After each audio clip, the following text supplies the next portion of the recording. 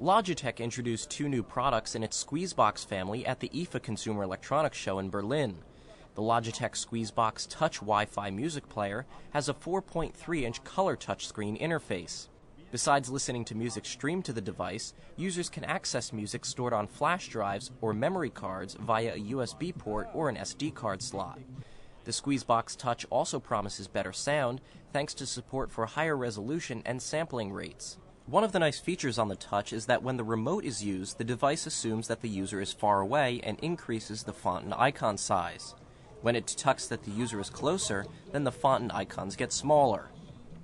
The Squeezebox Radio Wi-Fi music player lets users access internet radio stations as well as subscription services such as Napster, Pandora, Rhapsody, Sirius, Last.fm, as well as their own music collection.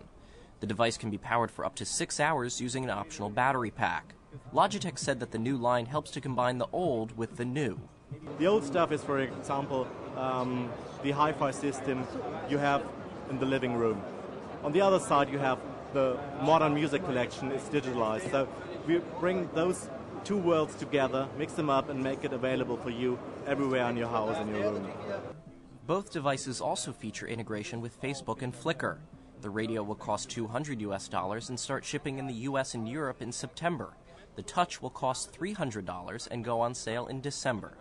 At the IFA Consumer Electronics Show in Berlin, I'm Nick Barber, IDG News Service.